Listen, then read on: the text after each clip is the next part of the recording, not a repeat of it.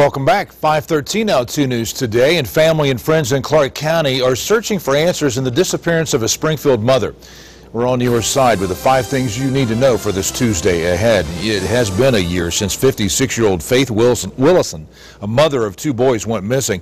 A delivery driver reported seeing her car go off the road along East National Road at 6:30 in the morning, but when he came back around to check on her, there was no one in the car. Deputies say she's been missing without a trace ever since. Well, tonight, family and friends will hold a candlelight vigil for Faith at Buck Creek State Park at the Oak Grove Shelter House from 7 to 9. We could see new developments today in the investigation at the Dayton VA Hospital. Today, Congressman Mike Turner is going to be handing over additional Department of Veterans Affairs investigative documents requested by the hospital. An internal investigation at the VA hospital found at least 5 vets tested positively for hepatitis B or C, possibly due to improper sanitary procedures there.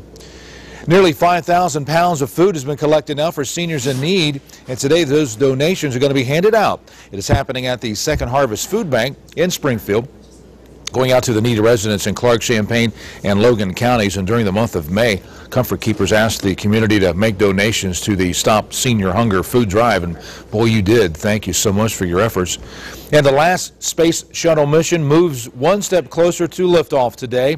NASA managers will conduct the flight readiness review for Atlantis at the Kennedy Space Center and later brief the media on their efforts. The shuttle is set for liftoff July 8th. A 12-day mission to the International Space Station to deliver parts and supplies. It will be the space agency's last shuttle flight. Yellow Springs is in the running for the title of the most fun town in the first Best of the Road contest. 30 U.S. towns have been selected to compete in different categories, and today the committee that decides the top prize will be in town for the opening ceremony at the train station, taking place at 10.